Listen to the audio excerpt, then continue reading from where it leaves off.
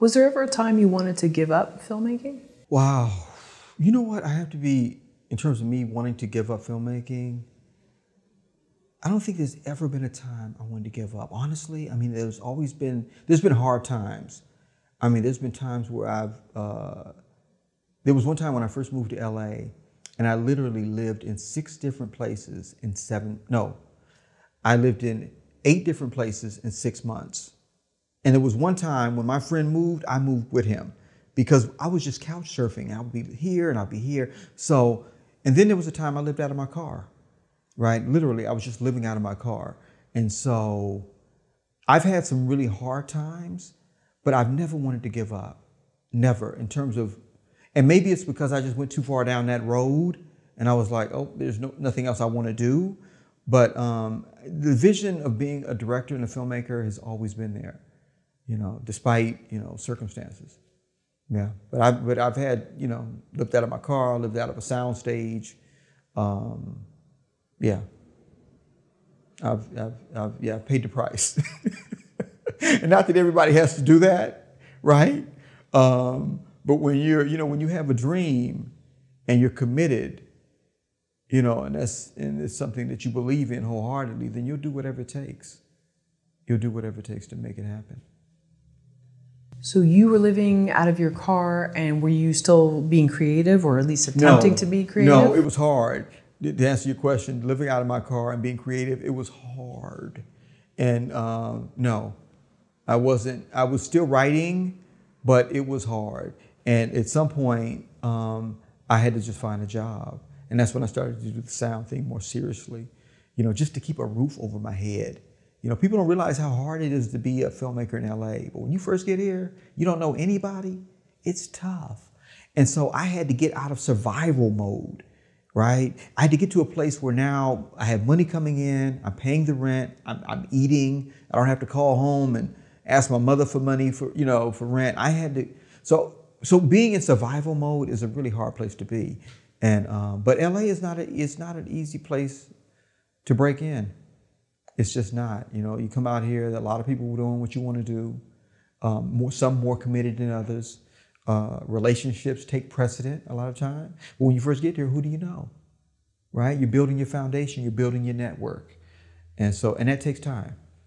It takes a lot of time. So my advice is sometimes when people first get out here, I'm like, you know, sometimes before you even get here, if you're wherever you are, you know, Idaho or, you know, or Oakland, California, if you will, you know, to get a body of work, write scripts, have 4 or 5 scripts, you know, or 2 or 3 scripts. Don't just come out here with 1 script, have 2 or 3 scripts, then come out here, right? Then that way you're going to be struggling, you're going to be living, but you've got a body of work. Now you can kind of go out and shop that. But to do that while you're out here, it can be really tough, especially when you're struggling.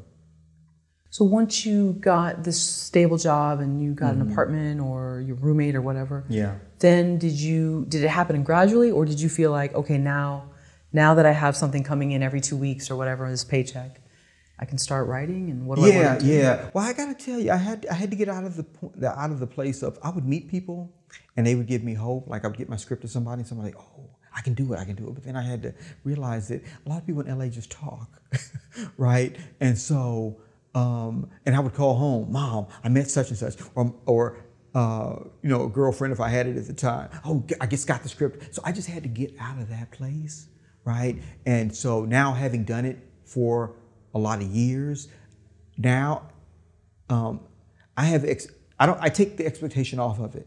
Like I have hopes that everything is going to happen, but I take the expectation, like meaning I'm going to give this person the script. They're going to green light it, we're going to make it, and it's going to be done. Because that doesn't happen a lot of times, right? And if you always set yourself up for that, like, oh, it's going to happen, then you're living in a constant state of disappointment. So I think the best thing to do is just sort of give it to somebody and release. Give it to somebody. You have high hopes, but don't be so attached to it or the expectation, right? Because you may set yourself up for disappointment. And a lot of people I know, a lot of writers I know go through a lot of depression. You know, don't want to come out of the house, don't want to talk to people. And so I'm not that kind of person. But yeah, I've just learned to just sort of just release. I mean, put the effort, you know, in the case of Howard, when I gave him the script and we started to talk about it. I mean, it was a year later. I mean, we developed that thing for a whole year. Oh, wow. Like, so it didn't just happen like that. I gave it to him, piqued his interest, he liked it, but he wanted to develop it, right? And he developed it, me not even knowing that he was gonna make it. I mean, it was never a promise or him saying, oh yeah, you know, if we get it to this place, I'm gonna give you the money or I'm gonna finance it. It was a cordial, it was a great relationship. The script was becoming better, so I didn't mind the relationship because he would give us notes and the script would be better. So at the end of that process, whether he was gonna make it or not, I was gonna have a better script. So I was like, this is a win-win for me. And then, but then at the end of that year, he felt really good about the script and where it was at in terms of place, and he said, let's go ahead and make it. And I think we can make it in, you know, I think it was at that time, it was maybe in August, and he said we can make it in November. And he had another film he was going to do before mine. And then he pulled the trigger on it.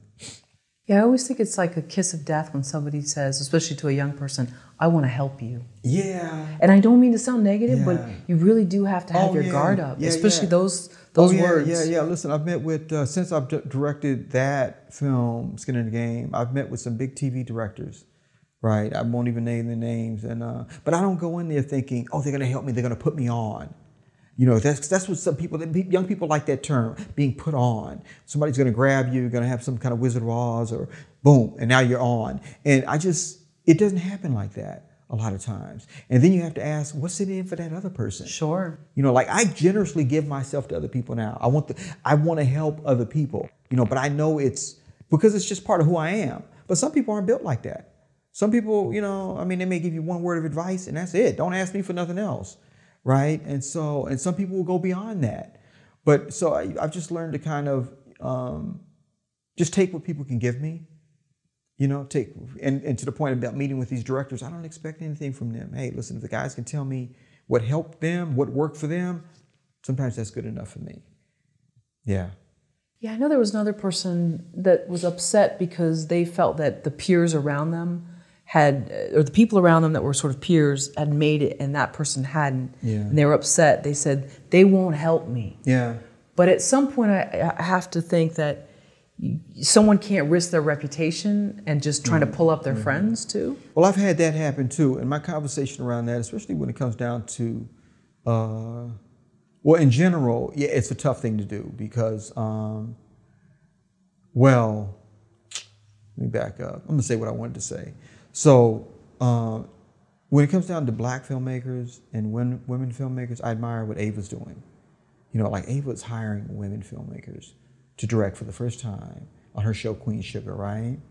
And by giving them a shot, and some of these women have done shorts, but most of them have done independent features, but nobody looks at them, right? So then when they take meetings, they're saying at the meetings, TV meetings that is, I want to direct TV. They're like, well, have you ever done TV? Well, it becomes a catch-22. Well, how am I going to do TV if I've never done it? And how are you going to give me a shot if I've never done it? But yet they've done these feature films, right? But Ava is eliminating all that. She's giving women a shot to direct. Qualified women now, women that have proven themselves, you know.